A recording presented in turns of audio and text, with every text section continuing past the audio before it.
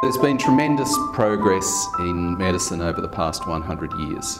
We're still left with this problem of chronic diseases that require long-term management.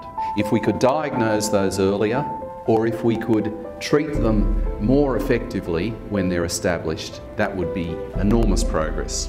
Making an early diagnosis depends on being able to detect the markers of disease sooner. Using nanotechnology and the wearable electronics, we are on the verge of developing the next generation of wearable sensor.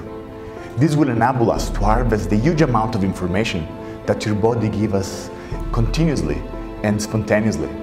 This does not require blood analysis because the information is in your breath, in your sweat, and we are able actually with this information to understand how you're doing.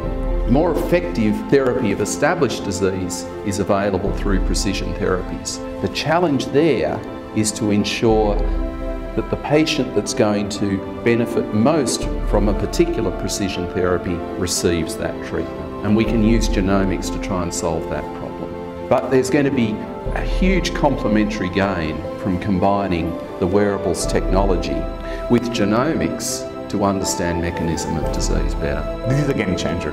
People will be able to collect essential information about their health just going through their normal daily activities, such as brushing their teeth or having a walk.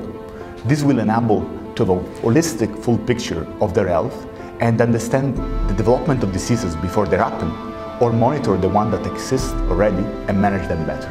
The most important part about implementing this technology is that we work with patients, carers and their families, with health services and with policymakers from the very beginning so that we can be sure that we can translate this knowledge into practice effectively. So I think this project really represents what the ANU is able to do for Australia as its national university, is to address really important problems with really unique approaches.